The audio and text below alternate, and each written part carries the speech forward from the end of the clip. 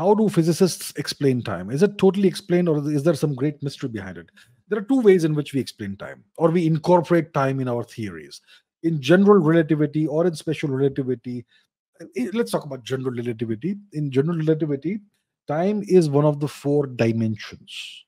One of the four dimensions of the fabric of the universe. The fabric of the universe is called space time. It is the stage on which or within which all events in the universe take place. This fabric has four dimensions: length, breadth, height, and time. So, time is one of the four fundamental dimensions. And space time itself is curved, it is warped by the presence of mass. So, the presence of mass curves space time, not just space, but also time. And the curvature of space time tells mass how to move.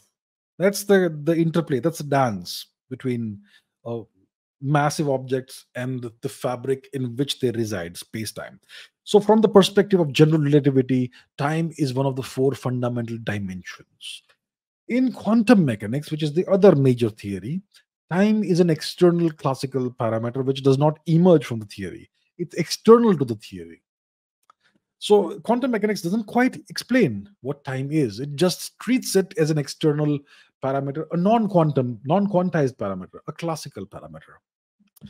Uh, so that's how you see time from these two big perspectives. The two most successful theories in physics are quantum mechanics or quantum field theory and general relativity. And they have these two different uh, ways of treating time.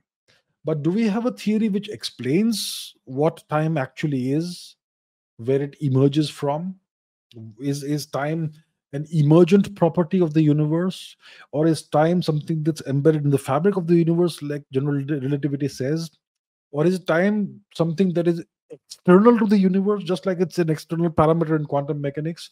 Or or is it, like I said, an emergent property of quantum foam or something from QFT? Quantum, not from QFT, from loop quantum gravity or something like that. I mean, are there atoms or molecules of time, or is time something that is simply a construct of the human consciousness, of human, of yeah, human consciousness? Is it something that we perceive but doesn't actually exist? But then, how is it there in general relativity? Um, or is time something that is a consequence of quantum decoherence or or quantum entanglement? We don't quite have the answers. But from the perspective of the two major theories, I have explained in brief what time is. And as of today, that's how we see time, from the perspective of quantum mechanics and the perspective of general relativity. But yes, there are big open questions. And that is what makes time one of the biggest mysteries and the most fascinating questions in physics.